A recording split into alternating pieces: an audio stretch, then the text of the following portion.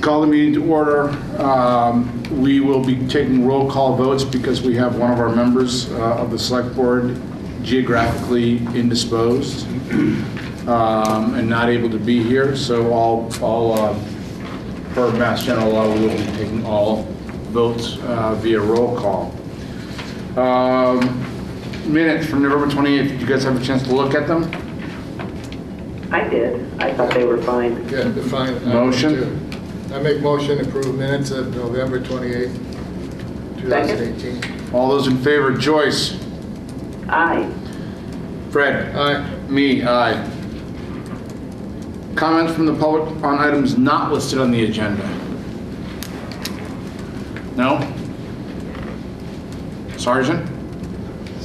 You're a member of the public. I'm good. Okay. Thank you. You're welcome. Okay, appointments. Chief Savini is here to talk about what's going on in the Whately Police Department. Yes.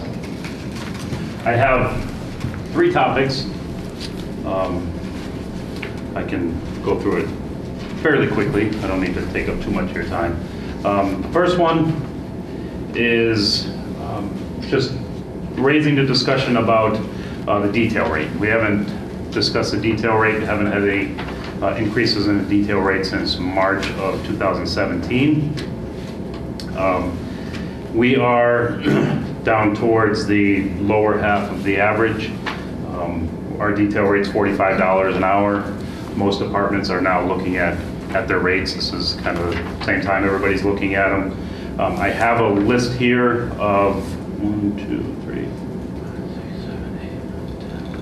12 local departments and their rates.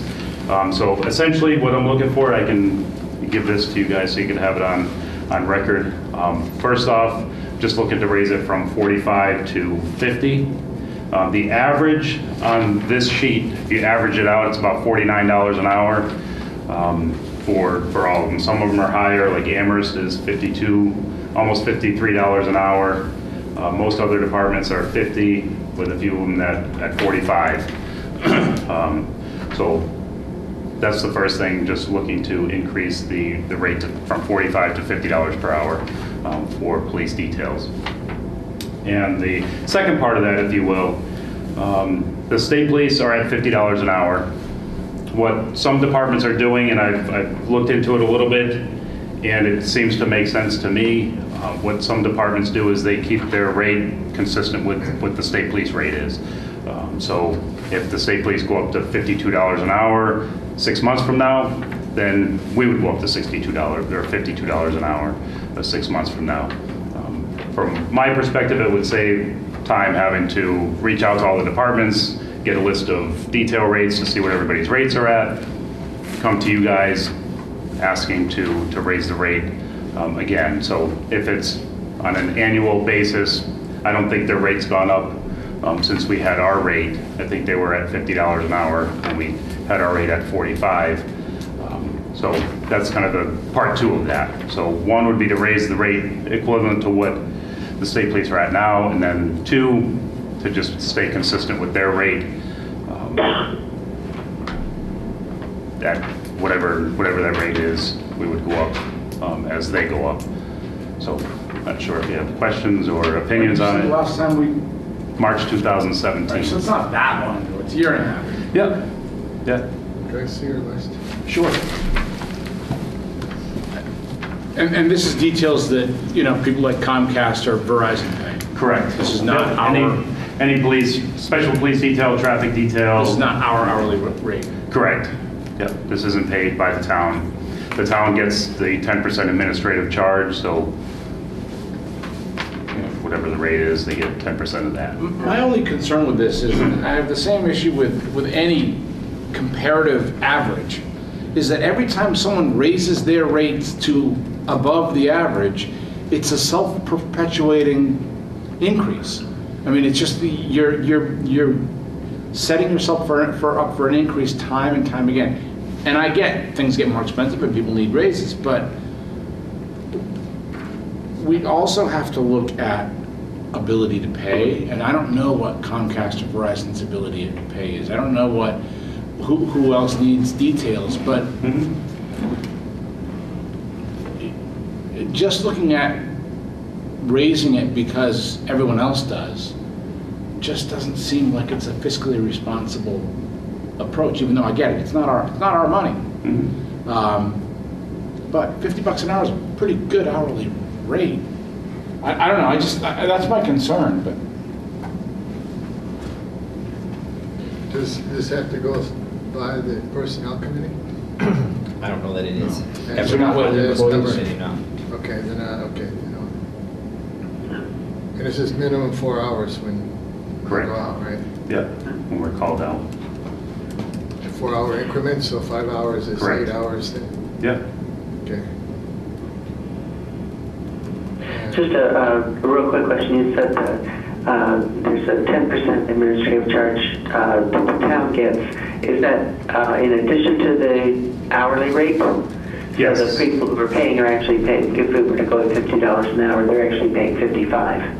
Correct, because of the administrative fee, Okay. processing fee, all that stuff. Okay, so it wasn't 50 minus the $5 and the officer gets 45 and the town gets 5. It's $5 on top of the $50 that the other Yeah, person's the paying. $50 rate would Okay. be the officer's hourly rate. Yeah. Okay. And how many hours do you do detail? I'm sorry? How many hours do your officers do detail work? Say over a year, how many? Is it 4 hours every month, 8 hours a month? Well, would it you say? depends. It depends on the project that's going on. I mean, it varies. Sometimes we get a tree crew that comes through and we're doing 4 officers a day, 3-4 officers a day. Sometimes it's just work with, Eversource or Comcast or something like that. A lot of road stuff for repairing the bridges and highways when that stuff comes up. So it's hard to, I didn't average out what we have, but just trying Well, to think but what we if- currently have outstanding right now. If someone were to do an additional 20 hours a week, and I'm not saying I don't know whether that's realistic or not, on top of their full-time gig, it's pretty good money. Yeah, that's where a lot of officers make their living doing it. Yep. And this is taxable income? Correct. Yeah. Okay. I think given we have so many part-time officers that we probably are not paying $50 an hour to, that it might make it so people can stay in our employ and still kind of make enough to to get by and to really be able to stay in our communities. So I don't have any objection to what Jim has proposed. So, but we don't know how many hours this is. I mean, you have no idea. Well, I just submitted five detailed bills within the last week, and if I were to guess, I don't know if you know off the top of your head for hours that we've submitted, but with the 5 that we had, that's possibly 50, 60 hours worth of details Over the last, that I just submitted. yeah, but that's a month, The 30 majority of times. those details Couple of are weeks. out of town. Yeah. the We've ones had that- very little details In in the town. town of Whately. Okay. Our guys are going outside of Whately to get work. But then that rate would be in the town that they're in, correct? Correct. Yeah, Which a lot of times is at the higher rate. right. $50 an Right, hour. we just rate. don't have that much going on in Wayland, I'm just kind of curious. I don't, it's fine. So But- what was the rate when we went to 45? Was that the average back then, or were we low then, a year and a half ago? We- What was that? Well, usually every time I come in, we're usually low because it takes a while for us to get caught up to times. That's why I was suggesting the state police. State police don't go up annually. It may be 2 or 3 years before they go up, but it's usually a fair rate. We're not looking to just keep getting more and more and more, and let's get up to 55, let's get up to $60 an hour. State police, we could have one of our guys on one end of the detail, at $45 an hour, with a state trooper at the other end of the detail getting 50 for the same, the same job, so. Yeah, that's I why have it's- actually no problem with going along with the state police. It's fine. I'm just kind of curious. What happens if the town of Whately needs a detail? They call us, whoever it is, And then we Verizon. pay this. If the town of Whately, Oh, if the town of Whately? Yeah. The town of Whately, we get the rate for the town of Whately is the overtime rate for our full-time officer. oh, okay. Yeah, Okay, so it's not tied to this. it's not. It's not tied, it's a detail, even though it's a Yeah, detail. we don't charge the town $45 an hour for doing work on our own roads. Okay. Is this something we can vote on, or do we need to put it on the agenda?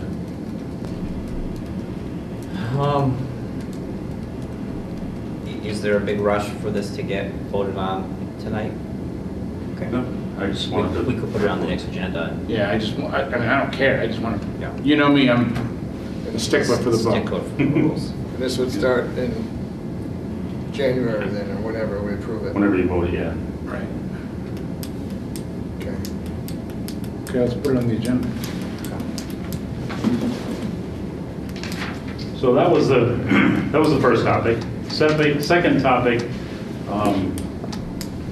my apologies to Joyce, I didn't get this emailed out to you. This is just a summary. I'll go through it, but it's a summary of what we've done last year as far as community outreach things. But I'll go through them. They're more just a quick outline of it.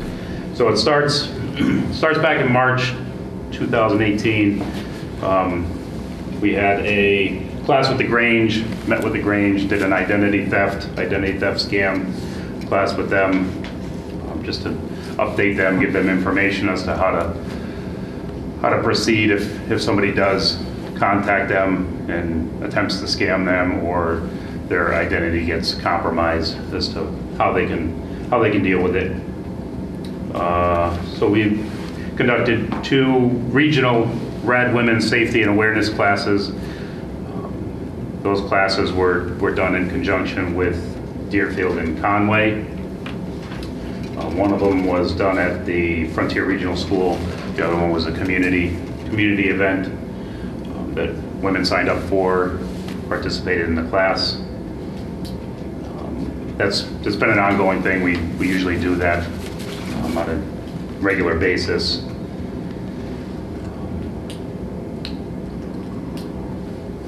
So we helped organize the Senior Center Triad Picnic and Spaghetti Supper. So we participated in those.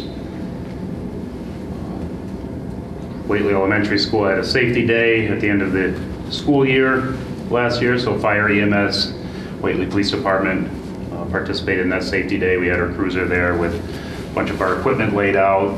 Kids came through and looked at the cruiser, went through, asked questions, looked at our equipment, things like that. Just kind of set up in stations, so kids got a lot out of that. Good opportunity to deal with everyone in the school for that event. So where am I? Oh, I also had meetings with the Whately Global Leaders, Whately Elementary School's Global Leaders. They have a class that meets, and they do community events. They did one last year where they collected stuffed animals and they donated them to the police department. When they donated them to the police department, they came to the police department. We had a tour of the police department. Again, they asked questions, showed them our equipment, took some pictures, things like that. We're participating in the Northwestern District Attorney's Office Blanket for Kids program. They took donations of blankets. People made blankets. They took donations of blankets. And if there's a traumatic incident, a violent encounter, or drug situation, something like that, that's traumatic for the children, we have the blankets in the cars. We can give small children to help them feel a little bit more comfortable. So that kind of goes in conjunction with the stuffed animals. So we can give them an animal, stuffed animal, and a blanket. It's really helpful for the kids. We do it at crashes. If there's kids involved in a crash, they're usually pretty worked up, pretty scared. So giving them a stuffed animal or a blanket's really helpful to them. So participating in that. We currently have the Sanford Seniors going on.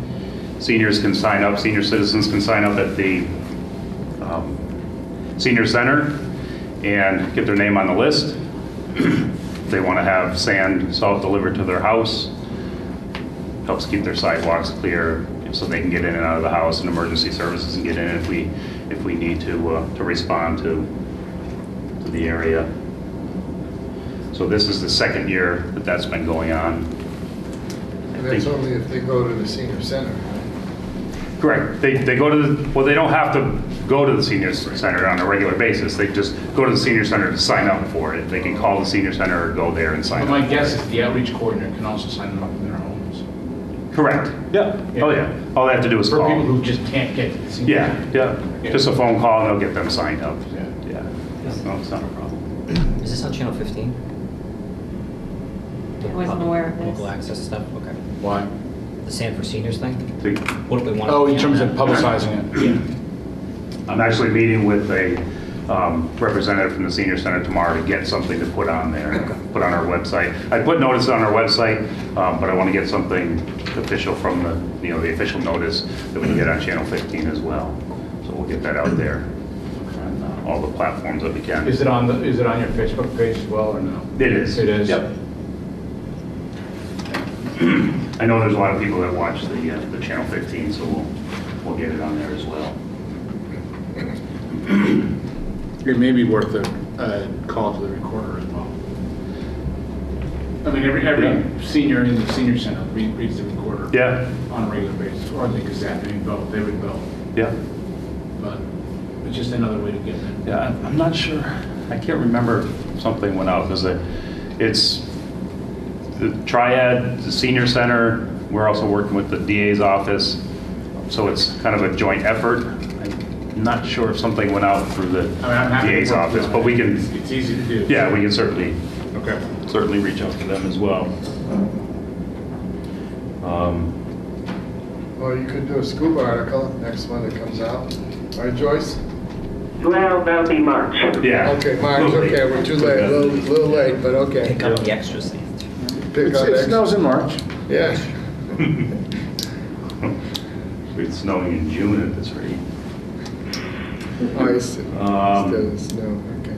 So I had a request from the Whately Grange, had some questions about marijuana. The marijuana topic's coming up as far as recreational facilities, medical facilities, cultivating it, and why you use it, the medical purposes of it. So there's a lot of questions out there. So we're in the process of kind of setting up a public discussion just to inform people, give people more information as to what's potentially coming to town and pros and cons, things like that. So answer any questions that people might have. So we're in the process of setting that up. Who's actually doing that? I'm sorry? Who's actually gonna be doing that? It would be me, yeah, Okay. the police department. Most likely me. Don will probably be there as well, because they usually have their meetings at night, so during the week. So. But that would be at a Grange meeting, you're saying? Correct. Yep. But the last one we did with the identity theft, that was open. We posted it on our website. They were welcoming anybody that wanted to come in. So it was just the platform that we used as the Grange meeting, setting a date and time, a location for it. But it'd certainly be open to anybody that wanted to come to it. So they don't have to be a member of the Grange to go to it. Yeah, more of a public forum. Okay. Let's see. So we currently have a food drive going on. We're working with the elementary school, the 4th grade classroom. They've taken the initiative to come forward and set up this food drive. We're participating with them. The deadline is the 18th to have all the food delivered to either the police station or the Whately Elementary School. On the 20th, so next Thursday, we're going to be delivering, we're going to be putting it all in the police cruisers and delivering it down to the food bank.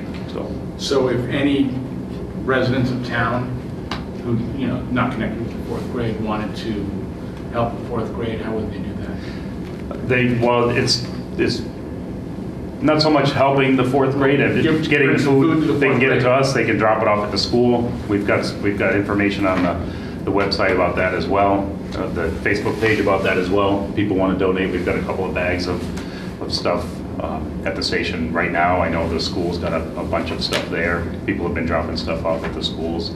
So either the school or dropping it off at the police station, or if they wanted to call us, we could come pick it up if they didn't want to make the trip down. So certainly take advantage of any opportunity we can to get as much It's not food just as we fourth can. grade. It's Correct. anyone who wants to help. Yeah, it's a community-wide thing. goals, yeah. Yeah, we're just working with the fourth grade class in particular, because they're the ones that Yep. have kind of spearheaded it, so So that's, yeah. can people bring food without, is there a place to drop off without going inside the station? Is there a sign or a bucket or something outside so people just come and leave it without going in if you're not there? It would be in the lobby of the police station, which is open, so Okay. they can't get into the police station, but they can come into the lobby and drop it off. Okay. We have where the stuff is now in the corner, we have our drug disposal kiosk in the corner there, so if they wanted to drop off medication, prescriptions that they're not using, they can drop those out there too. The needle box is there, so they can, anybody can get into the lobby to leave whatever they need to there. So. Let's see.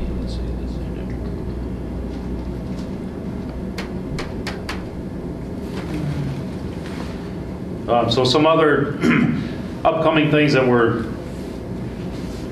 planned out yet, but are on the agenda to be planned. And moving forward, we're working on a public CPR class. So CPR class that we can do in-house at the police station, invite members of the public there. It's obviously going to be limited seating. If we get 25 people that want to sign up, we may do something here, or we may have to set up a couple of different classes, but we've gotten a lot of requests for a CPR class as well. So we're going to be setting that up. I've got a list of names for people that want to sign up for a basic firearm safety class.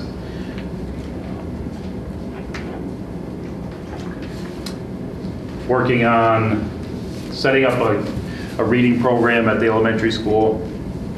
Again, it's in the kind of the beginning stages. I got to meet with the principal, talk with her about it, see how we can kind of organize it and set it all up, but kind of like a Cops for Kids.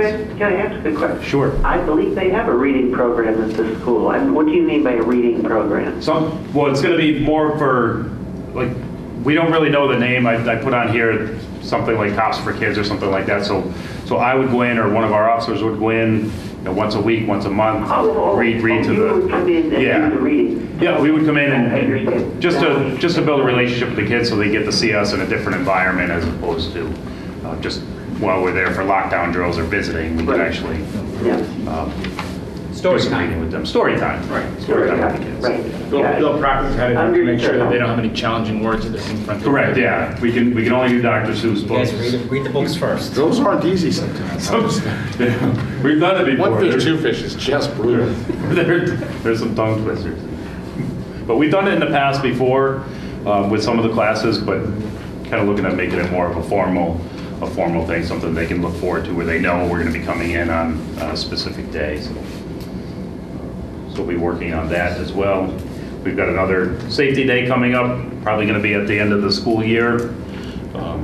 Something similar, where I was looking to add new things, hoping to make this an annual event. So should be doing some new things with that. But we'll be working with the fire department and EMS to set that up. And this is something I'll throw it out there, but I kind of bounce it around in my head as to whether or not, because a lot of times people have questions, and they'll see us in passing or whatever, but the possibility of setting up some sort of monthly or quarterly meeting at just a public discussion at the police station for people to come and just ask whatever questions they want, whether it's something about a new law, whether it's about things that have been going on, whatever it might be. I don't know how effective it would be, but I'm just kind of throwing that out. Why not try it? Yeah, no, absolutely. I mean, if after 2 years of the things, no one shows up, you're like, all right, we tried. Yeah. But I think it's a great idea. I love it. Because, you know, if you have the specific topics like a marijuana class, you know, people may want to ask other stuff. So Right. I think it would be a good opportunity to just open it up to whatever people want to ask. If they want to submit questions ahead of time because they don't want to ask them publicly. I get FCAT there, maybe. I mean, yeah, who knows? Yeah. They may not want FCAT. I just publicize these things. Yeah, absolutely. So that's what we have for public programs that have been going on and some things that we've got planned for moving forward. If you have any questions or anything else, I can just touch quickly on the last thing, and then I'll be out of the way. What's happening with marijuana training from the, say, safety point of view for you or your officers? Are you developing that? Is the state doing it? Or are you going somewhere? How is that going to happen? Safety training in what sense? I mean, How to recognize it and whether it's OD'd or... Yeah. or We've always legal, had or it. what's legal, what isn't, all that kind of stuff. Yeah, we've always had it. Laws have changed. So, I mean, obviously we have in-service. We've done meetings at our police station with the officers as things have changed. When medical marijuana came up, we had training. When recreational stuff comes up, we have training. Anytime a new law changes, we have monthly meetings, so we're always discussing this stuff at our meetings. We've always done OUI, operating under the influence of alcohol, and we've also had, for years, we've had training on operating under the influence of other stuff, inhalants, prescription drugs, illegal drugs. We've always had that training. What's coming up, what's the big topic as far as marijuana goes, is proving that somebody's impaired. So it's easy to do that with alcohol because we have a test. We have a breathalyzer test that says if you're 0.08 or above, you're above the legal limit, then we can take action. There's currently no test for that for marijuana. And because it's becoming popular, the courts are looking at it more stringent. They want more from us. They don't want us to just say, well, it smelled like it and the guy was driving all over the road. So they're asking more from us. So part of our field sobriety tests are tests that we can do to determine whether or not somebody's impaired. And there is no breathalyzer. State police are kind of piloting a program where they take a swab of your mouth and it says whether or not there's THC in your system. It doesn't say how long it's been there. It doesn't quantify it, say how much is actually there. There's no limit for the state that says this blood level is Tough to hold up in court. Absolutely, and this is going to continue to evolve as time goes on, as we see more. Who's in touch with the Cannabis Control Commission on this? Because, I mean, obviously, this stuff is hugely popular right now. Oh, absolutely. The guy who was here 2 weeks ago who was saying, oh yeah, sales are slowing down.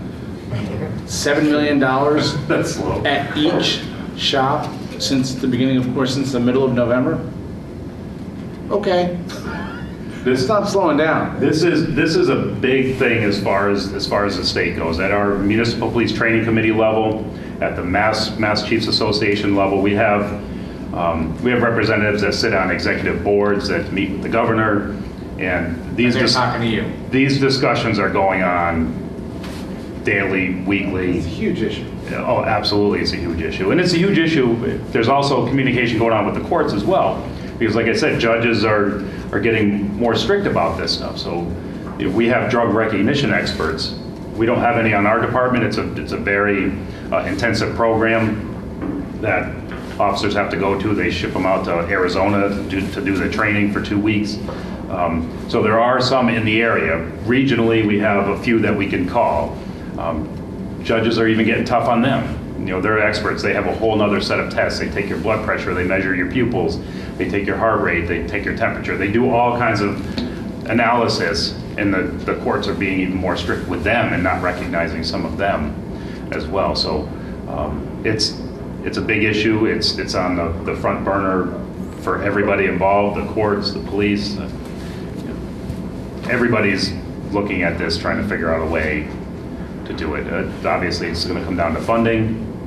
And if they do come up with something, like the breathalyzer machine that we have at our police station, that's $10,000. So if they do come up with something that we can use, it's probably going to be a cost associated with it. Is the state going to pay for it? Is the town's going to be responsible for getting the equipment? So there's a lot of factors that are coming into play with this.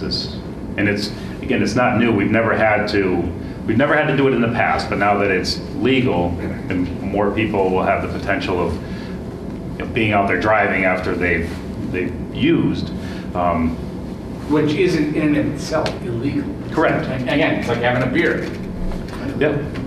Yeah. If you're driving straight and you're not impaired, Right. that's what we look at. Somebody that's impaired by their driving.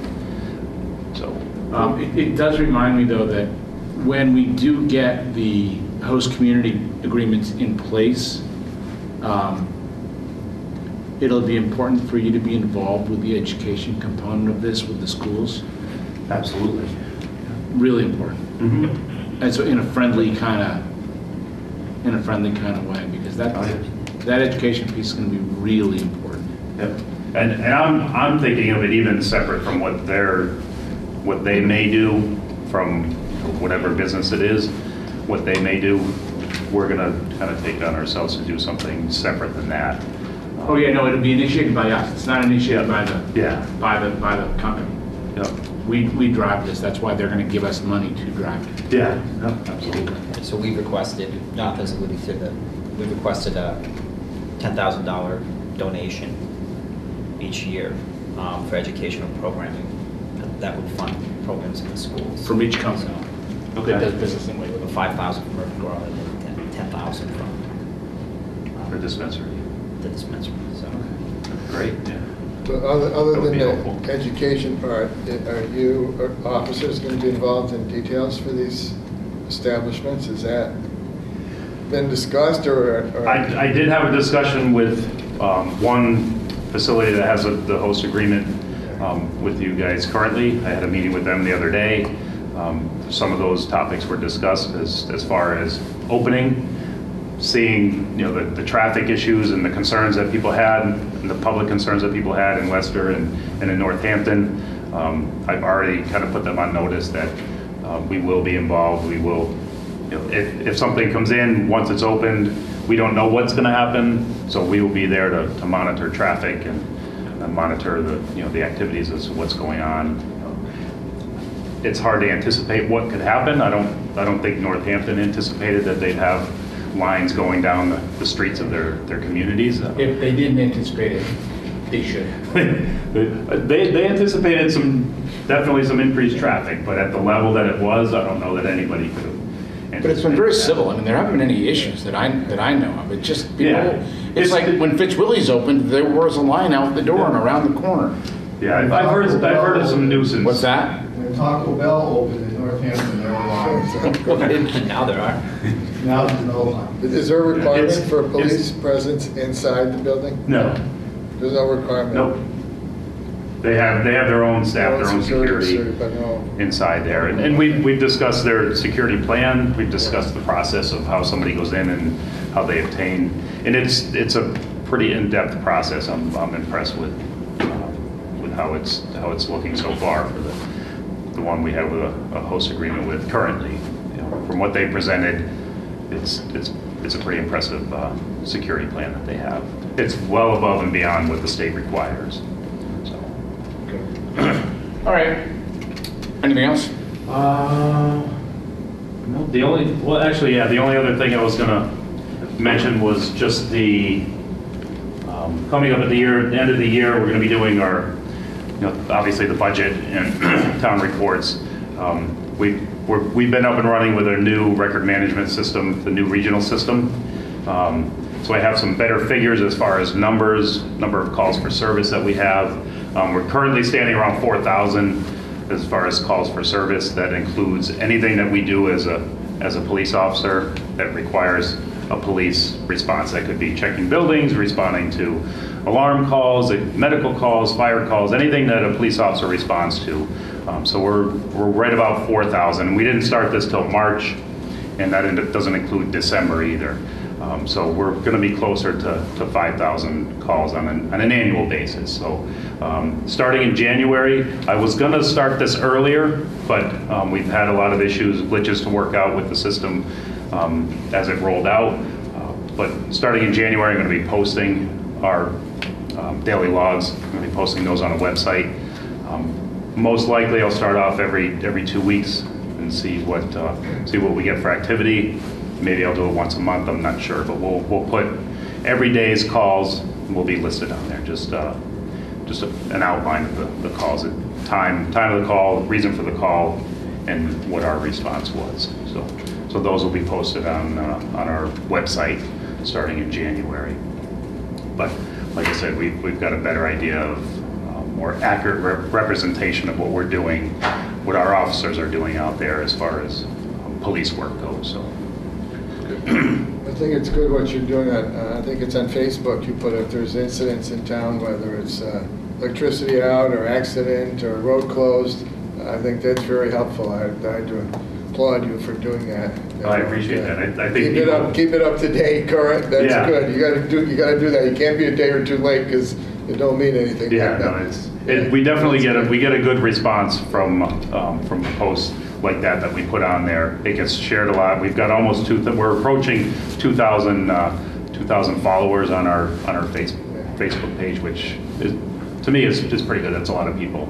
Some things we don't really know. Sometimes we put things on there expecting that it's going to get out to everybody and not that many people see it.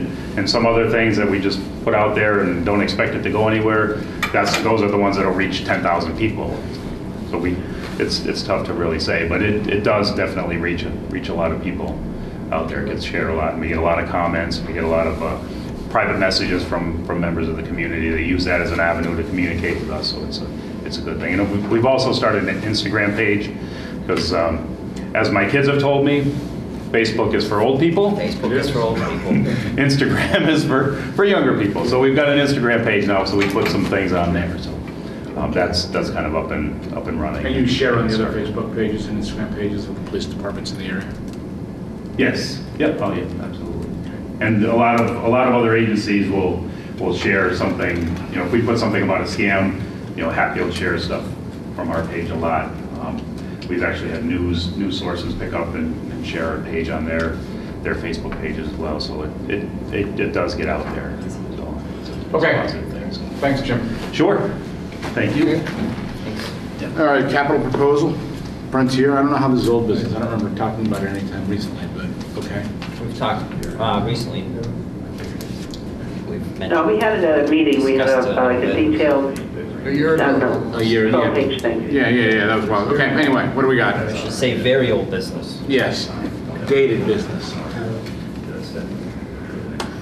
Do you want to go over a little bit, Fred, or you want me to jump in? Okay, well, I think what we sent you is the latest proposal for funding capital improvements at Frontier. And this came from a subcommittee that I'm on representing Whately, and school committee member, I think Bob Hall is the other one from Whately. There's eight people on the subcommittee that come up with this proposal here. Frontier also hired a consultant, Joe Markarian. Used to work for, well, he's connected with FERCOG somehow, so they've hired him on 2 separate occasions here to come up with all these tables. He's the one that's doing all the tables here. And we started this effort about a year ago, and and I think at that time that Frontier came with the whole list of 50 some odd items that they wanted to be repaired or improved. The committee looked at that. We had field reviews of each item to make sure that was a reasonable thing that needed to be done, and the cost appeared reasonable. So what the effort was how can we fund these all these improvements over a 10-year period. That's the latest we've come up with, a 10-year period. We looked at 15 years, we looked at 5 years, 7 years, whatever. But the committee is kind of focused on a 10-year program here. This shows the funding levels each year, and it's kind of tied also to improvements that are expected to be funded every year. And you can see also on here the costs of each of the towns. The first pay Whately is 11%. That's based on what school formula, and that, of course, that will change every year, but it's around 11%.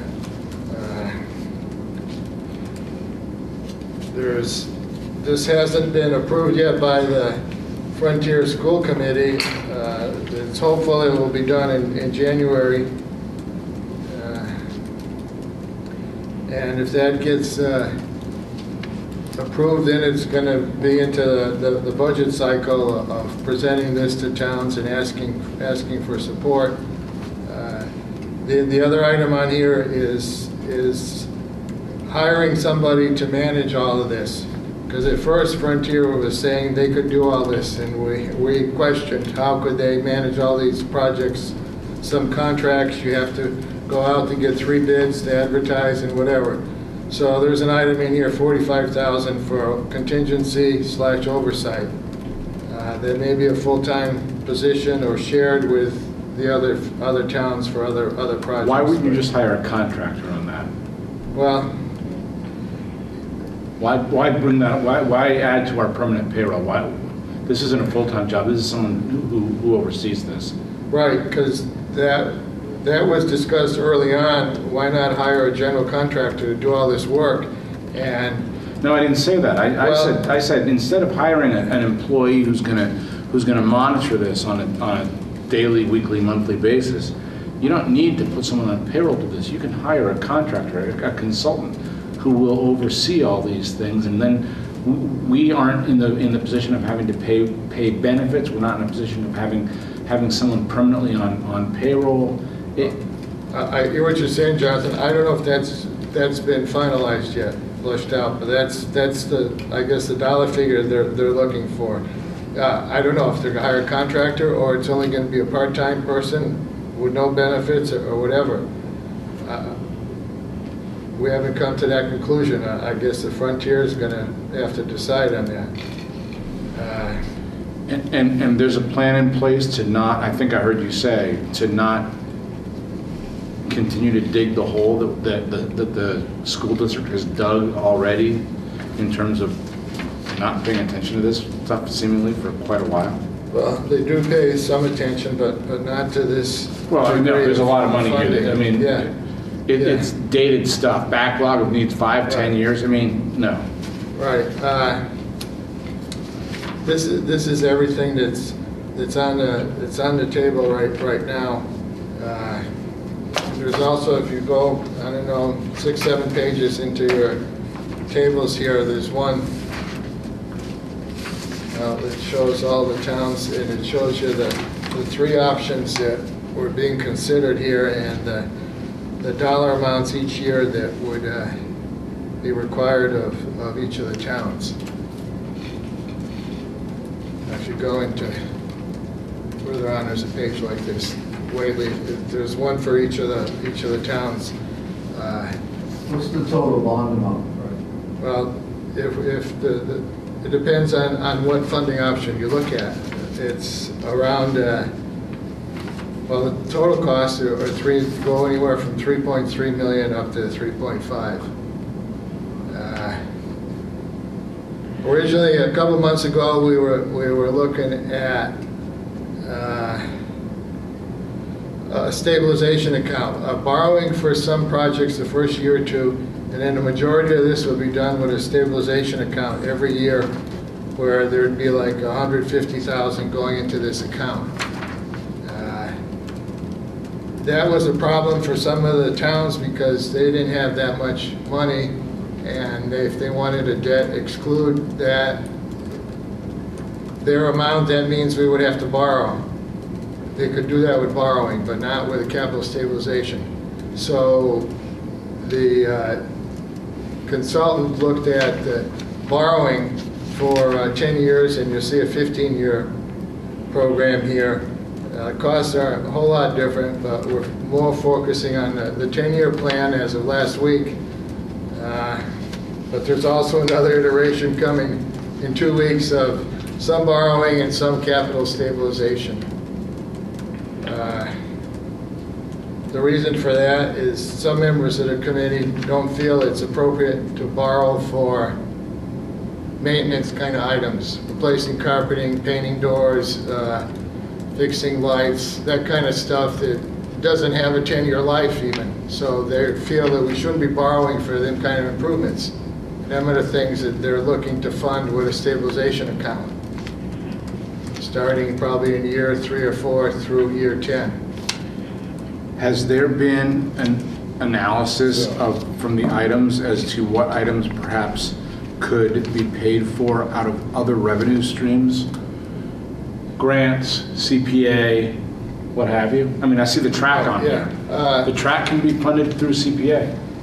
Right, but that's kind of up to each town to... No, it's not. If it's a regional school district and you decide what your plan is, and if the plan is to try to fund X with CPA money, then that's what you go for. So it's not all on debt. You could do that. That's one option. We didn't consider it that way. We looked at each town coming up with their own share of the funds. How would they do it?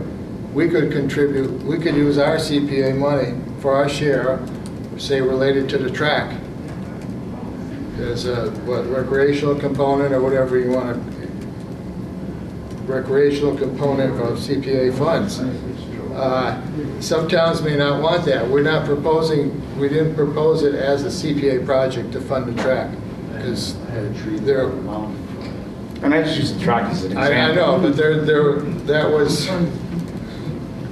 wasn't possible, I guess, to look at that as an option in the time period we had here. I guess I don't get that, because this is one of the things that we talked about when we first saw the list, was that we have this laundry list, and they're all needed items. Right. There's no debate about that, but we talked about, was there creative thinking going on in terms of how to pay for some of these things? And we looked at a couple of the items and said, well, this is CPA eligible. Why not have the 4 towns do this? And that was a year ago. Okay, because we have to go back to, well, I guess that was a year ago. It could be, but we didn't go back to each town and ask, is their CPA committee want to fund it? I mean, you'd have to get some response from each CPA committee to know whether it's a possible project to do it that way, and we didn't do that. And the other thing, we didn't look at grants on here at all. That's something that's going to be done once this is funded, is to apply for grants to do that. We didn't look at any of that right now.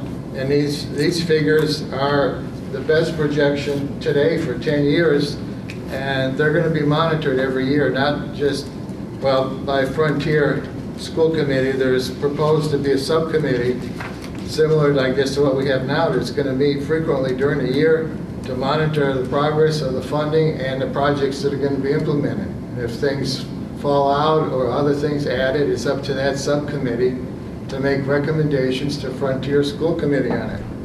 So this isn't a hard and fast program that's going to have this funding every year with these projects being implemented every year. It's a start. We had to develop something to show over 10 years what was needed.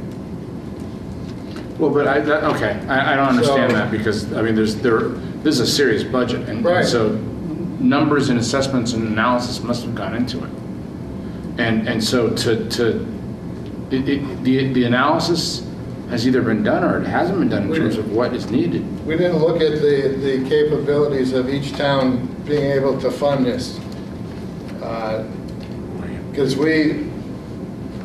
you better. Town meeting votes. We didn't initially. We did ask and involve finance committees in here. Our finance chair was at, and several of his members were at a meeting. Brian was at a meeting as well. A few other finance committees were there. this was like a month ago at our meeting, and nobody really objected to this program other than one town, Deerfield, objected because they didn't think they could fund this every year without going into debt exclusion. And that's what forced a change in scenario here of looking at it, funding more of it with debt exclusion and less with stabilization. We didn't look at whether each town could fund it and what their funding levels were, capabilities, what their debt exclusion limits, levy limits were. We didn't get into all that. We'd never reach agreement if we looked at all that.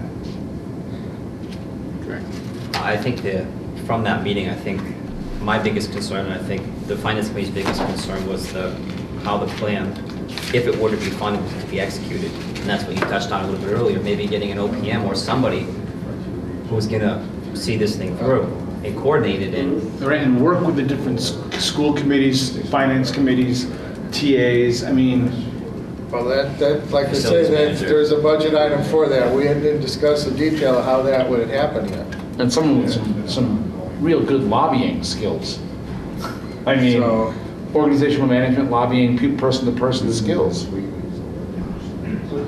it doesn't have to be someone who knows how to hammer a nail into a wall. It's someone who No. knows Right. organizational management. Right. who knows state procurement laws. Right. And they're aware of that. The committee is aware, and Frontier's aware that that's what they need to manage this program. And unfortunately, with the facilities managers, I think, scheduled to retire at the end of the year, and Right. with no business manager on staff and an interim superintendent, it's a volatile time right now in terms of the Right. You got to wonder whether Staff. $45,000 is enough, by the way, for someone who really knows what they're doing. over 10 years. No, Is it 45 a year or 45 over 10 years? it says A year. 45 per year, over 10 years. Okay. Over 10 years, right. Yeah. You could argue it's a bigger nut than $45,000. That may change. The first 3 or 4 years for most of the projects will be done, maybe higher than 45 and then drop off after that. But they just picked Yeah. a number they thought would be reasonable to go Well, with. I would certainly encourage it to be a contractor as opposed to a full-time employee, because the person also needs some autonomy. Yeah. Okay. But looking, kind of the bottom line on the page with the 3 scenarios so far, Whately's share ranges from, well, you look at the average from 20, the low is, well, we're not going with a 15-year, but really a 10-year plan is $37,495 every year. It would be Whately's share. And that's with no stabilization. That's with all borrowing. So, but And if you do some borrowing, you're going to be less than that. That needs to be worked out yet. That's the table they're working on. So what happens in years 11, 12, 13, 14, and 15? The way, That was just for the 15-year plan to Right. show that scenario. The rest, but others would end. Then we'd be into a new program. Year 10, I mean, maintenance is not going to go away on the no, that's sort of my point. Rather than ignoring it like it seems like it's been ignored for the last X number of years, making sure that once we catch up, or we catch up at the same time, we're making sure we don't put Band-Aids on it, that we're actually being proactive about this. I know, but we had to stop somewhere. They figured 10 years was what was reasonable to implement all these needs that they identified today. And there's also a list here that talks about deferred maintenance, deferred needs that are going to happen in the latter years, because we don't know today for sure, but they're in the program here. Deferred maintenance repairs, general fund, they're talking, you've got $500,000 of that, starting probably most of them in year 3 or 4 and going on. Yeah, after year 10, nobody knows. You could start all over again, or Well, it better not be playing catch-up is my point. no, the plan is to implement all of these major projects within the 10 years. Okay. All right, this is good. Thank you, Fred. Probably a good time to take a recess. Yeah, let's take a recess before town meeting. So Do we need a motion? a motion to, can I hear a motion to adjourn? recess. And we will be going Yeah. back into session after town meeting. I'm so moved. Second? All those in favor, Fred? Aye. Joyce? Aye. Me, aye. We are temporarily adjourned. Call Call me, yeah. continuance to order. New business, our item 5 on the agenda, and we came in at 7:04. Discuss and vote on annual license renewals for calendar year 2019. We have a bunch of things: alcohol, entertainment, automatic amusement devices, etc. So, Brian? Yeah. So Amy has those licenses over there. Do we have them by category? Yes. Okay. Which one are we doing first? Top of the list, the alcohol licenses. Alcohol licenses. So you have a list here that Amy put together, and we also have a spreadsheet. Where? Should be in your packet. Later in the packet? Let me find. Yeah. License holders, liquor, automatic. There you Okay. One sheet, correct? Yes. Yep. So for alcohol licenses, general on-premise all alcohol license. Demetrios Konstantopoulos, DBA Castaways. We have in-holder all alcoholic beverages, Whately Inn, Kevin Clock. We have, I'll do the on-premise one. We have the Whately NEC Opco at the Whately Diner for retail on-premise wine malt. We have retail packaged goods store all alcohol muffins.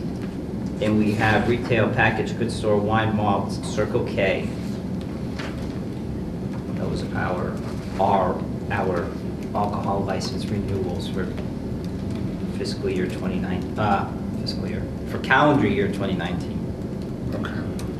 I'm going to just say what I said at a previous meeting within the last month, that I am continuously seeing, and again, it's very possible the new owners of the diner are unaware I don't think they are. of this rule, but the alcohol license was granted based upon trucks following the traffic pattern that we laid out.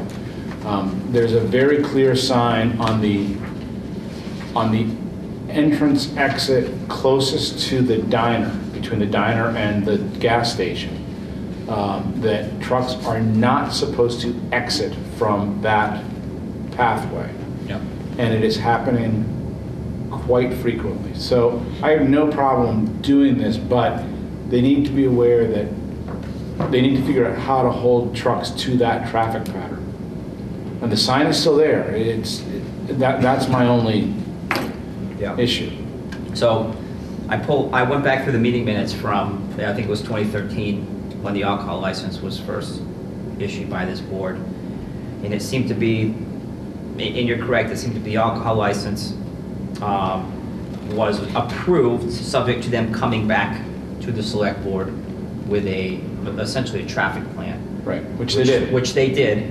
But that traffic plan, so this is a long way to say I think you're right. I don't think NEC Opco, the new owner, has any idea, because the traffic plan and anything are not part of the conditions on the license.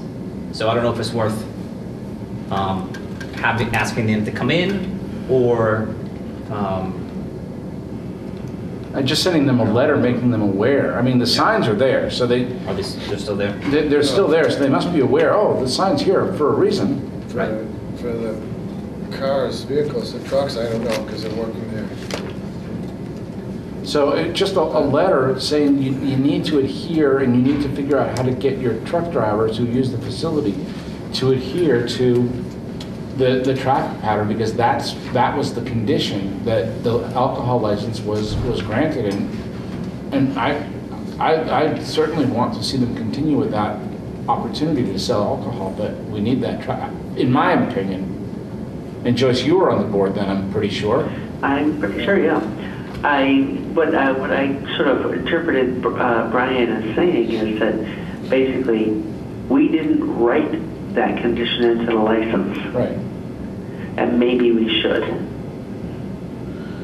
Well, I guess And I don't know that we can do it on real short notice. Right. But we should figure out what's the right process to use to get that done, I think.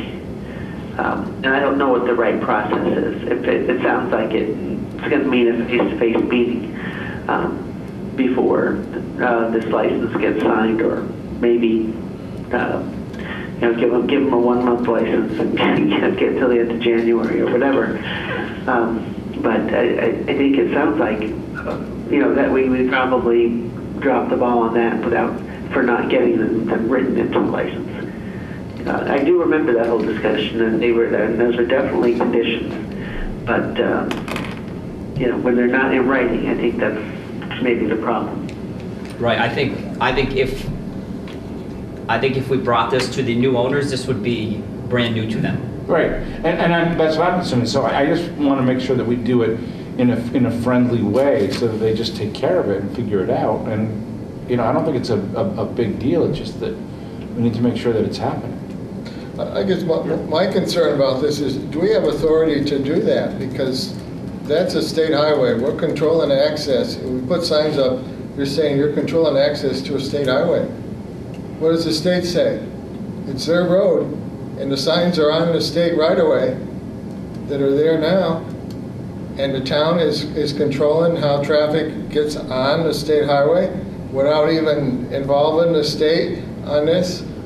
I don't know. I really question why we need to do that.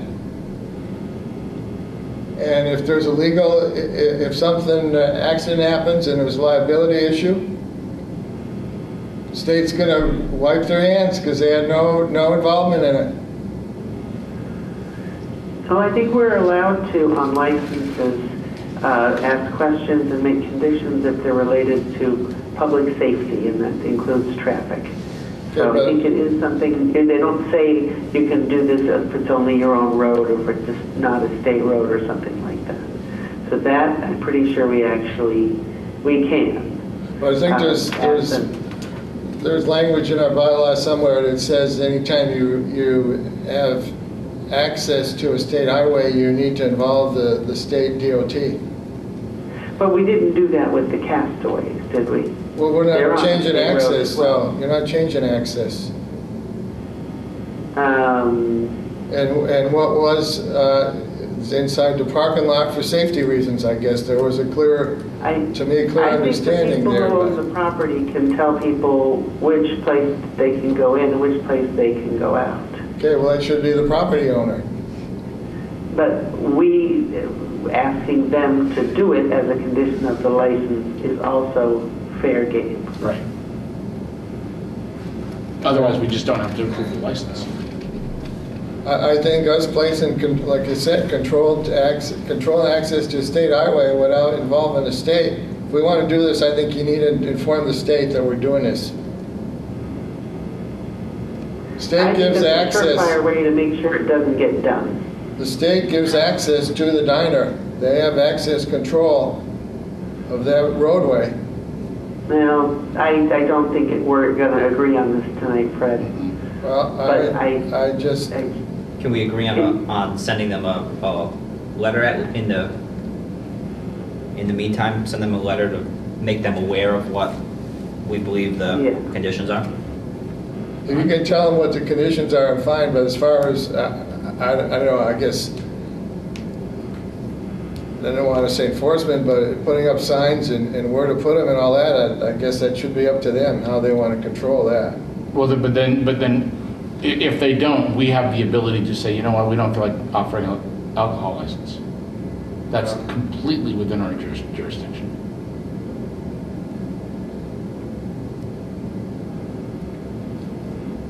Right. Well, then they can put signs, I guess, up, but I mean, this was a friendly thing. This wasn't a. They need to be aware of. The signs are actually already up, Fred. Right. Well, some are, some aren't. No, the signs are the same signs that have always been there. It says, entrance only, do not exit. And there are signs along the, whatever you want to call it, the southbound pathway that exits out of the Castaway property, the diner property, 100 feet down, 150 feet down the road on 510. So Well, I have no problem making this, just sending a letter saying, hey, we've approved your license, but we would like to bring this to your attention. How can we work together to proceed?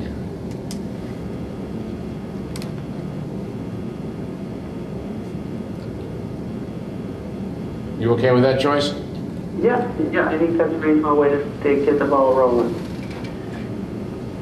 Okay, so should we sign these then so we're not asking them to do anything, just to ask how they want to proceed. at this point? Okay. I think we want to make them aware of what those, Well, of what was Yeah. voted on in And- 2013. And we have the right to pull a license anytime we want, isn't it? Don't we? As long as you provide notice and opportunity to be heard. Right, Yeah. right. Do you want all of them or just the liquor alcohol licenses? I'm just fine about- with them all. Okay.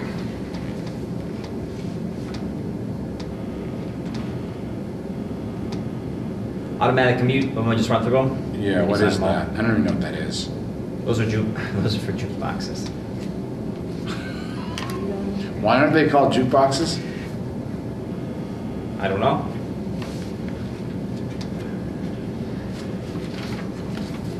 Common victulars, Whately Inn, Muffins, Whately Diner, Northampton Co-op Auction Barn, Tom's Long Dog and Grill, Whately Rec Department. I'm still not convinced that that's needed, but I didn't even know we had it until just 2 days ago, so. I checked with our surrounding communities and they don't issue common victulars to either the school or their. What does it allow us to do? What does it allow the Whately Rec Committee to do? Prepare and serve food for consumption on the property. And what happens if we don't have that license? The select board will go after you. I mean, You're the enforcement agent. well, but you know why other towns don't? Is because other towns don't have a built-in kitchen on their property. So it does make sense. But they don't do it for their schools. But the school doesn't sell It does. food to outside groups. That's not a very nice thing to say, John. I don't know, I didn't say anything mean. Did you mention Duchesne's place? Is that- That's something that needs to warrant some investigation. Historically, they have not been asked to get a common victulars. Our preliminary investigation shows some debate over whether it was a farm stand or a restaurant or retail, so it's going to take a little bit more digging for that. Whately Inn as an inn holders license. Demetros Konstantopoulos Castaways Entertainment license. Class 1 licenses, Orchard Trailers, Whately Vehicle Service. Class 2 licenses, Zanonis, and one called Does It All. I would just ask that any motion for approval, right, do we get the surety bonds for either of the, one called Does It All, or No. Zanoni? At any motion for Class 2 licenses be contingent on the receipt by the town of the required $25,000 surety bond for the sale of used cars. That's it, Zanoni's? Zanonis and one called Does It All. Where's that? On State Road, And C4. doesn't the storage facility sell cars too? That's Whately Vehicle Sales. He used to have a perfect license. Oh, you got that on here, okay, Whately Vehicle Sales. Okay. So is that a motion, or how does that work, Brian? Well, why don't we do a motion for everything except, why don't we do motions for each category and vote on them? I think that would be cleaner. Okay, I'd make a motion to sign alcohol licenses as stated. It's not contingent, but we will be sending a letter of for conversation to the diner. Do I hear a second? Second. All those in favor? Brad? Aye. Joyce? Aye. Me, aye. Make a motion to have the board accept and sign all entertainment licenses as is. Do I hear a second? Oh, sure, second, sorry. All those in favor, Fred? Aye. Joyce? Aye. Me, aye.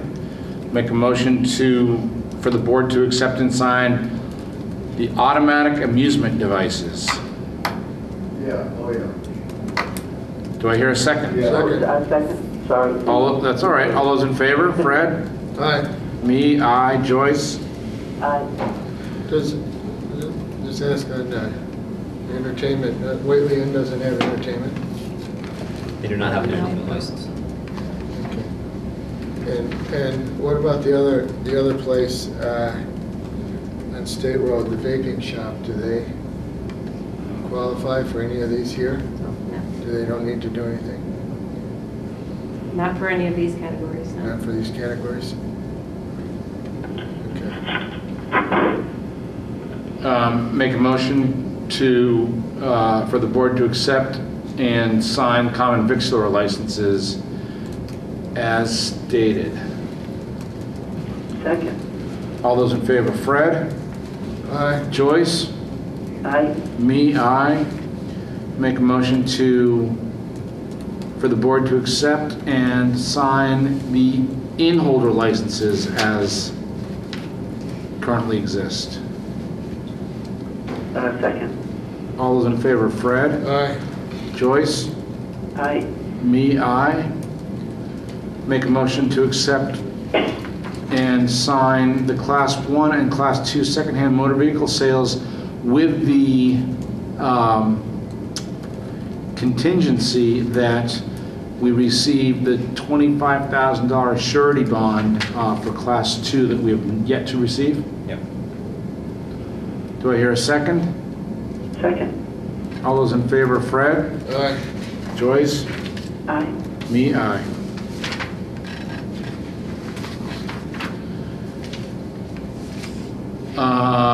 Cultural Council. We have 2 new folks who are willing to join the Cultural Council. And one is, and I apologize because I'm not going to get this name right, but Riane Vijay, and this one I know, George Reynolds, are interested in joining the Cultural Council. Do I hear a I move motion? that we appoint both of those people to the cultural council. Second. All those in favor, Fred? Aye. Joyce? Aye. Me, aye. Capital improvement, Brian? So we're trying to make sure we have active members on the capital improvement planning committee, so when we start to do a little bit, hopefully a little bit more in-depth capital planning over the next year, we'll have full participation.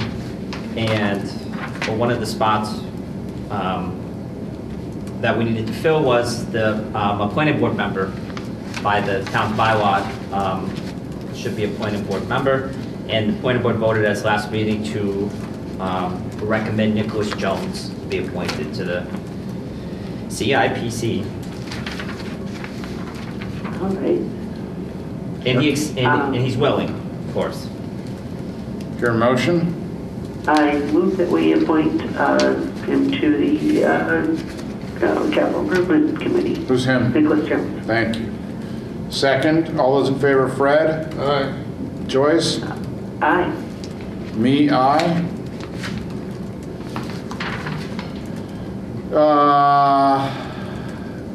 School sprinkler. I wish I had better news, but we don't have a contract to award tonight Why not? because we received 3 price quotes to do the work, and they all came in over the available funds. So I'm going to need to talk with Bob Lesko in the school to see what they want to do. If they want to seek additional funds, or they want to try to rebid the project to get the price lower. The other issue we have is without going into too much detail about procurement law, if the project's going to cost over $50,000, which all of these bids were, the lowest one was $55,000 and some change, it needs to be bid through a different process with sealed bids, advertising in the newspaper, advertising on the website, and it's a little bit more involved in the process.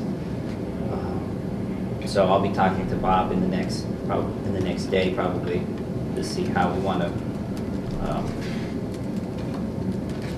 address this.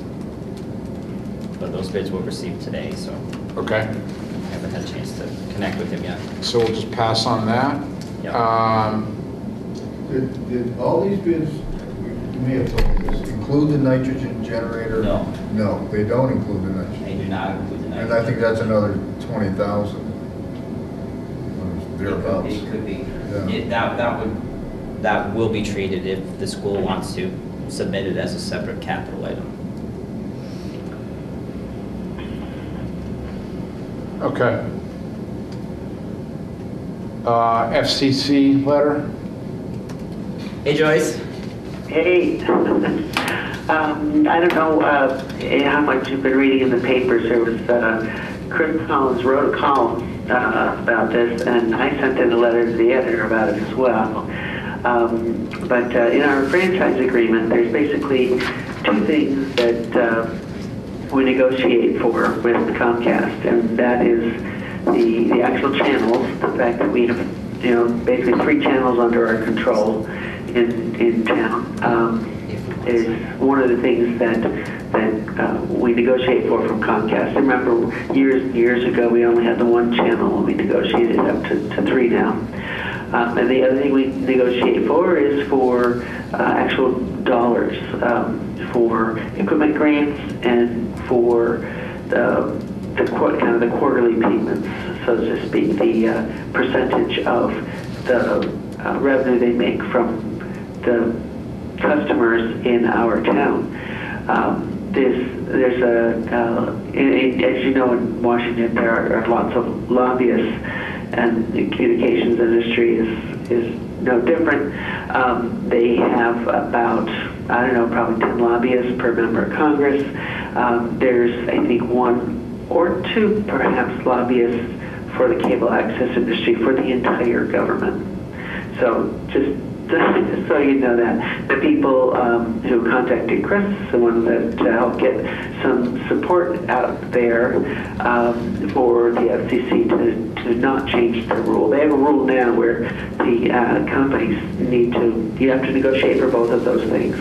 And they're thinking of changing the rule so that Comcast could basically say, well, those 3 channels are worth, X million dollars, and I'm going to subtract that from whatever money it is that we promised to give you. So essentially canceling out, any good we would get out of a contract.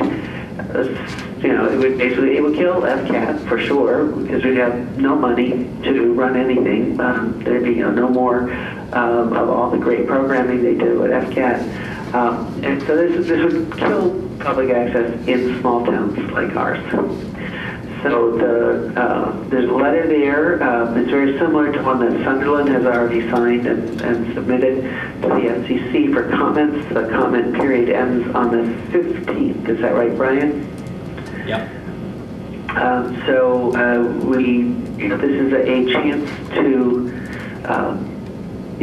make our voice heard and maybe make a difference about this rule being put into place or not, hopefully being put into place.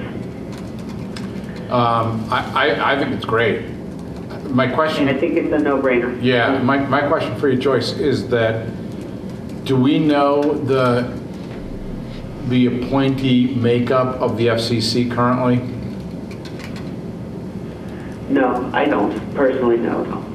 Well, I guess... The people who we need to send it to, though, are very clear. Right, but we should, I'm just saying we should copy Congressman McGovern's office and Senator Markey and Senator Warren to make sure. Okay. Yeah, that's just because they won't have any, the Republican appointees may not care, but at least the Democratic appointees would say, oh, okay, they have the people in the party that appointed me on board with this. Okay, I think that's a great idea. To CC all of our federal representatives.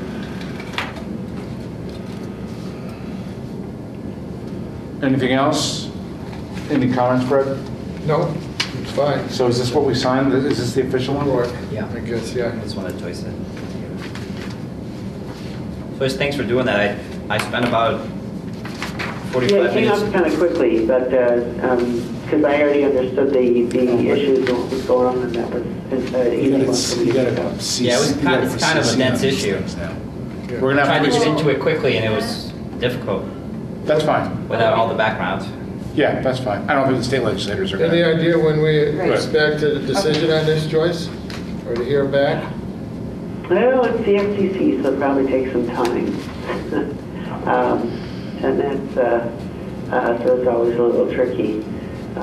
But I would assume within the year, I mean, given the amount of lobbyists, working against us, they'll be pushing and pushing to get this done.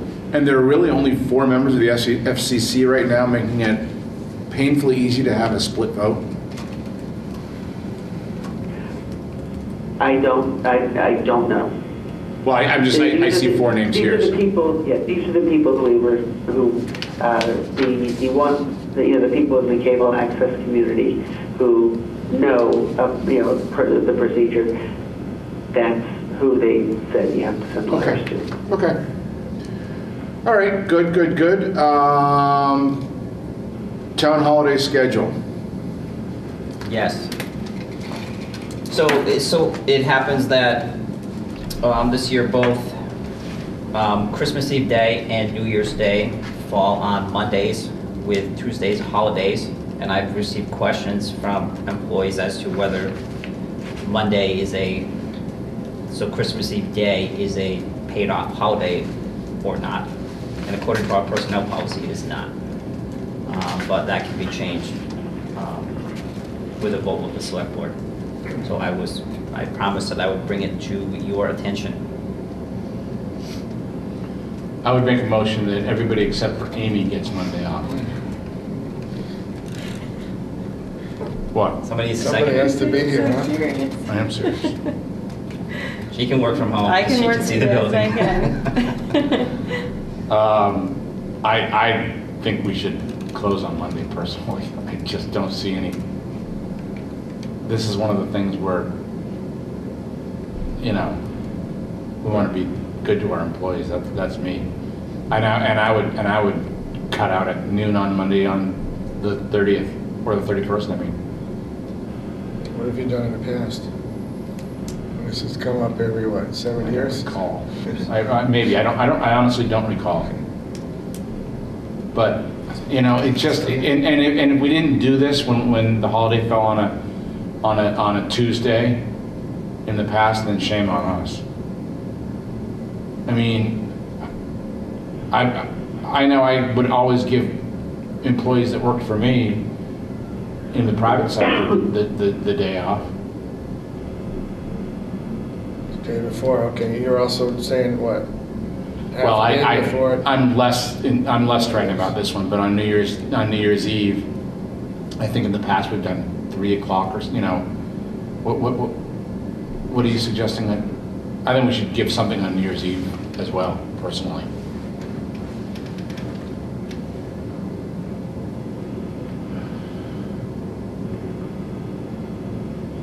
I mean, these are the little things that we can do to hopefully make our employees glad that they work for the town of Whately. They may not anyway, I don't know, but.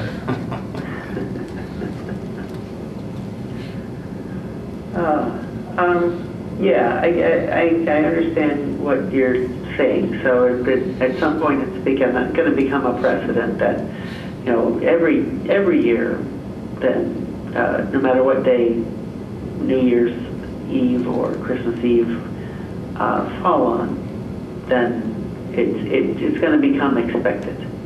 Okay, that's and I don't know how much resentment there might be among people that, oh, these people have more time off than I do. I think that might be a little petty, but we just have to expect that that might come up. Yeah, I get that, but I'm not sure I would have the same, and I don't know this, but I don't think I would necessarily would have the same feeling if Christmas were on a Wednesday, because I know we wouldn't give the Monday and the Tuesday off, but it's just, with the Monday, it's sort of like, and I don't mean to pick on the schools, but I will, it's sort of like when you start school on a Thursday and then you take the Friday off. Well, it's just the Thursday's a waste of a day.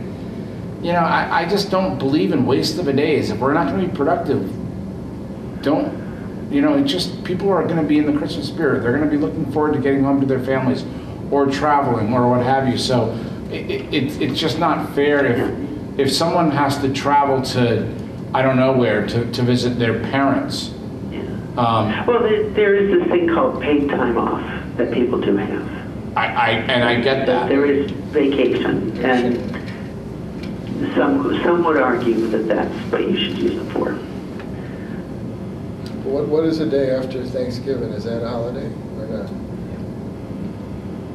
So the personnel policy is a paid off holiday. Okay. I'm more than happy to have people yell at me if they think this is a bad idea around town, but. Well, I guess I've, I don't know if this is relevant that much or not, but I've heard in the past, either a Friday or a Monday, should be a day off because of, you gotta heat the building and all that, so rather than heat it, and I don't know how much more you're talking for a day of heat for the building, you save a few dollars that way, so you give everybody the day off. Oh, there's only one lump of coal, I'm sure. Yeah, so, I mean, but in big organizations, that is a difference, utilities for one day. Here, maybe not, I guess. Yeah, I think, well, half a day on New Year's Eve, and maybe this year, since Christmas is on a Tuesday, give them all of Monday off, just this year. Yeah, it's not precedent. And we'll decide next year what happens. Are you real concerned about precedent, Joyce, or are you okay with that? I think I'm okay with that. So, do I hear a motion? I'll make a motion Okay. to close Whately offices on Monday, December 24th, and on Monday, December 31st, close the offices at 12 noon. And anyone who wants to take that whole day off would need to adhere to the Whately paid time off policy. Okay, I second that motion. All those in favor? Fred? Aye. Joyce? Aye. Me? Aye. So this is for all town employees, right? Yes. Yeah. Again, except. Well, yeah, that goes without saying. Full-time employees, right? Right. Exactly. Wait, but that means we're still working on Christmas though, right? Yes. Yeah. Trade one for the other. Good. All right, town administrator updates. I got a bunch for you this time. I know you want to stick around.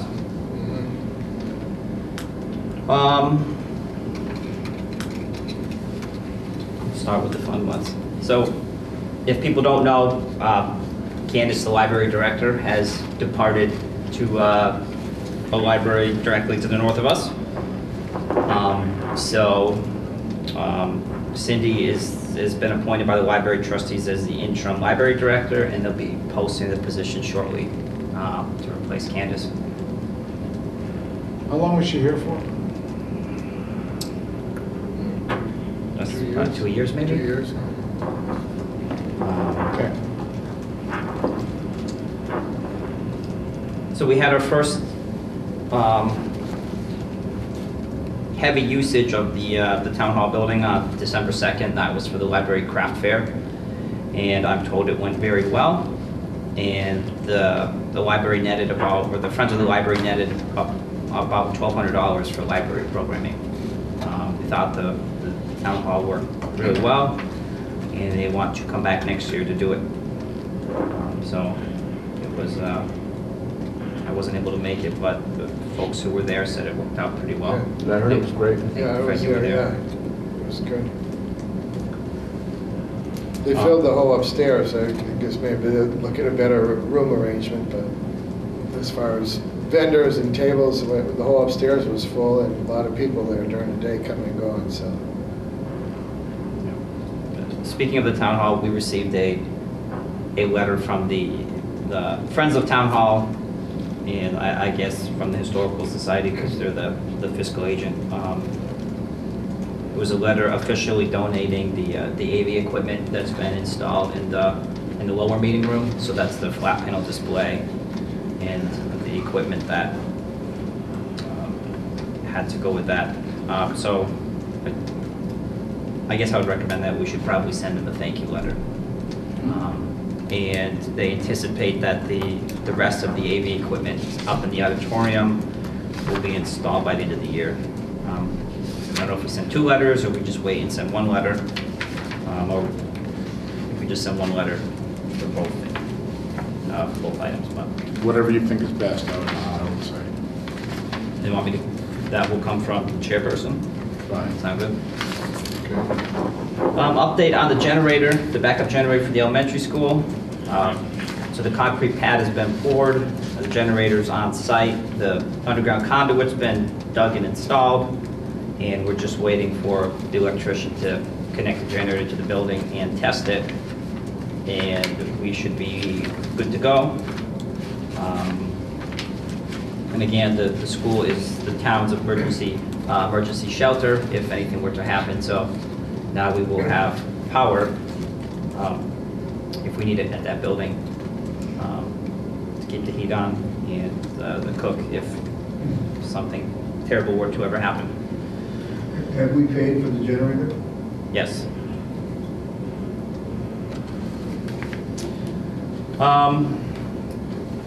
There's some ongoing work with, if you recall, there's an ad hoc committee that's working to come up with some conceptual designs for the Veterans Monument that's in the center of town, adjacent to the town hall. You might recall that they got in touch with the Conway School of Landscape Design, and it was one of their students' fall projects. So some preliminary designs, some preliminary conceptual designs have been prepared, and they've been presented to the committee. And I think those conceptual designs will be finalized probably by the end of the month or early January.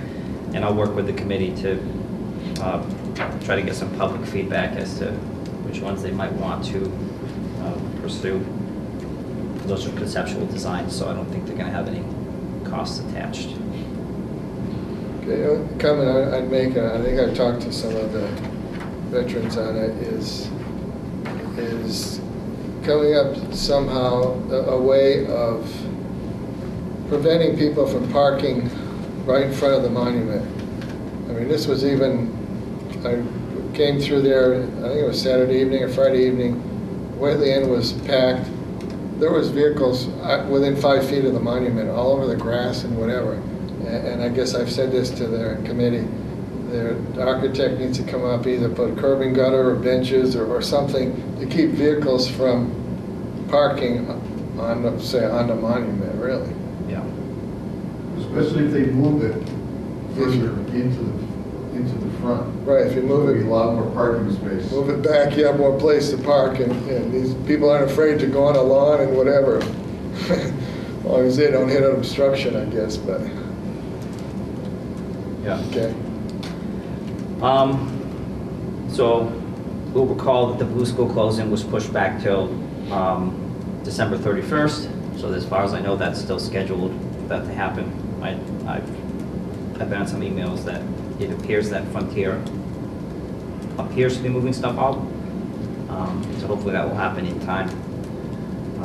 And related to that, the board previously had discussions about what to do with a replacement field for that, but that seems to have been resolved, right? Well, it certainly won't be resolved for this coming year because we've submitted a CPA application, but obviously CPA money doesn't become available until July 1st, based upon the town meeting of April/May. Right. So we may still have an issue with this coming season, depending upon what the construction cycle is for the new owner. I mean, I'm hoping that I can, once the closing happens, can have a conversation with him about how we make this work. But that's going to be in his court. Yeah. His original thought was that it would be a winter project. Obviously, that's not happening. And I met with him and Don Sluter since then once to talk about what, if anything, needs to be done with zoning for that property. And he was supposed to get back to me as to his ideas and what might be issues for him. And I have not heard back yet. So I think it's still ways out before something happens there. So we'll just have to see. Right. Okay. Capital project requests are due back this Friday, so I would appreciate those from department heads and boards and committees. You guys have invitations to the Yankee Candle event where they donate to our, this year it will be to our police department. Each year they make donations to the police department or the fire department. They alternate years, so that'll be, this year will be the police department. Poplar Hill Road, that seems to be a long, drawn-out issue, but... I was hoping it was resolved. No. Well, Keith and I are meeting with a man by the name of Charlie Conant from Smith College. And they're supposed to have some revised plans as to how that issue could be resolved in terms of ownership of the right-of-way and who owns what with the property owner next door. So hopefully we'll get some clear answers on that, and I would expect if we do come to some resolution, it would probably be an item for the annual town meeting in April. We have new Wi-Fi in this room. I don't know if you guys have tried to log on. No. New Wi-Fi, and we have a new router and firewall in the back, so. Does that mean we're live? Nope, that's the next thing. So Amy finally got FCAT and Comcast in the same room, which was a feat. We met. You get to go home an hour early on Christmas. We met at the end of November, and everybody said stuff that I did not understand about head ends and lighting things up and dark things. It was totally out of my I should have been there. You should have. But we ended up coming from here, going over to the center school, taking equipment that was in the center school basement here, and I believe channel 15 is still live. So they did some stuff, and long story short, it seems like we just need, and this was the email we got from Chris Collins today, is that we just need to buy a new camera. That would probably stay in this building, and we would be able to go live.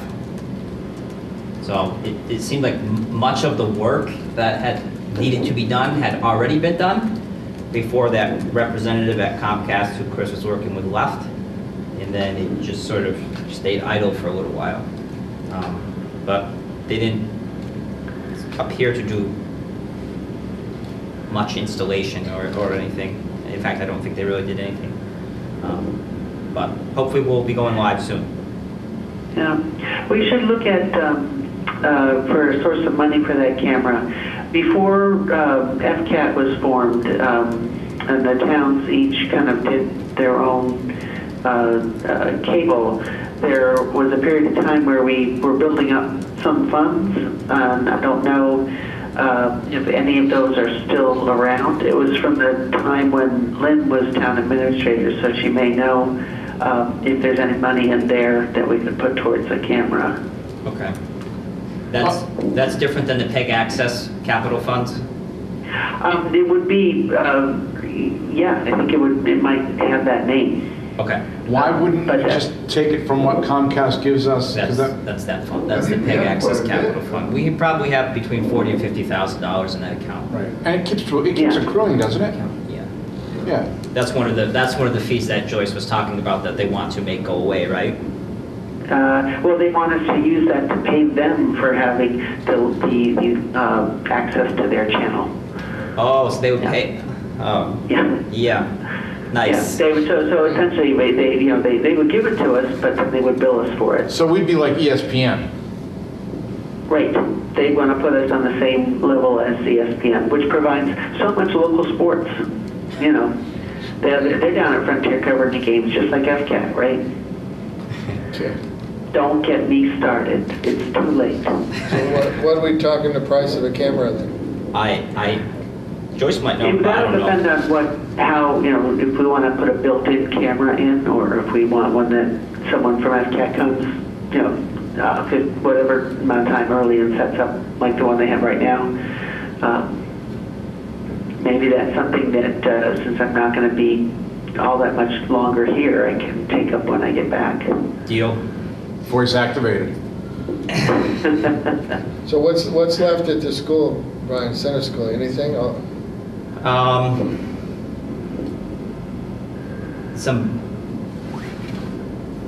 There is some electronic equipment down there. I don't know what it does. or who does it belong to? I believe it belongs to FCAT. I'll put that on my plate then when I get back to. Yeah, we should take a field trip there. And it's operated and working? I really don't know. Don't know? We'd have to take a look.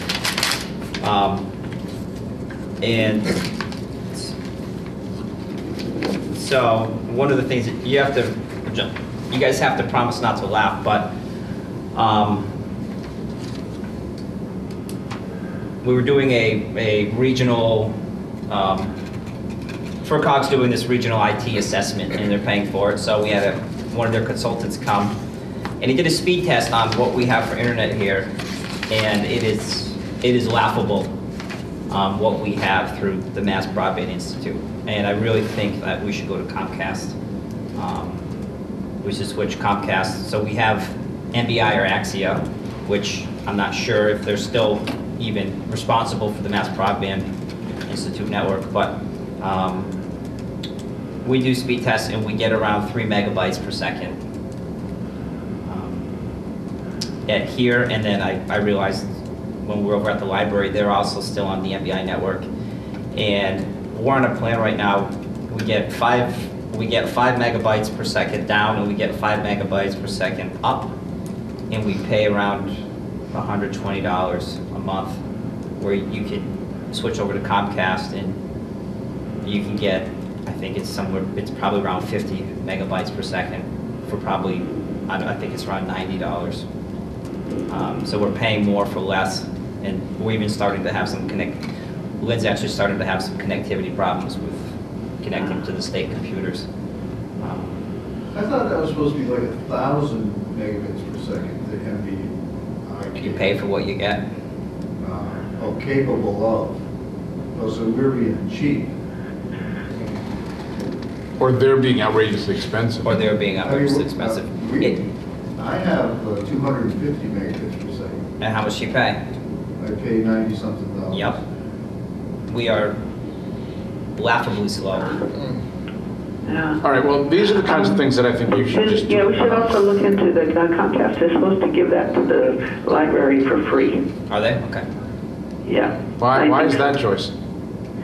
I think that's part of the Massachusetts law, but I'll have to look into it. Okay.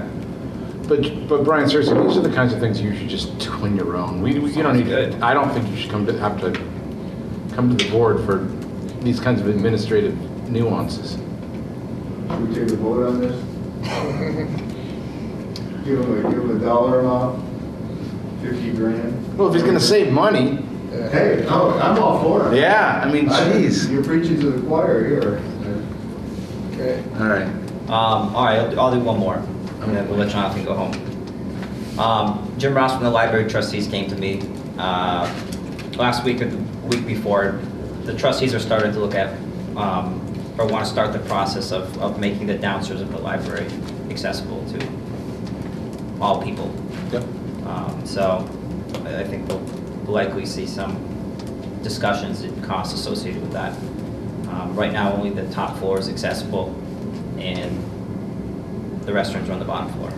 So there's no accessible restrooms for patrons that need it without going down a flight of stairs. So. Yeah, I don't think the restrooms are. No, the restrooms, so the restrooms would also need to get renovated as well for that building to be handicap accessible, fully handicap accessible. Okay. Is that it? We'll say that's it for now. Till next time. Until next time. Motion to adjourn? Well, the question, so are we meeting? Second. Are we meeting January 9th? Is that our next meeting? Yep. Nobody wants to meet the last week in December? Joyce will be back. I'll be back, yeah? I may not be around. Okay, I don't know that there's a need for us to meet at this point. Let me just look here, what, December 9th, what are we talking about? 26, right, the last. Well, if we say it on Wednesday, it'll be the day after Christmas. Yeah. But I don't foresee a need. Yeah, okay, January 9th. Okay, great. Motion to adjourn. Second. We're done. Bye.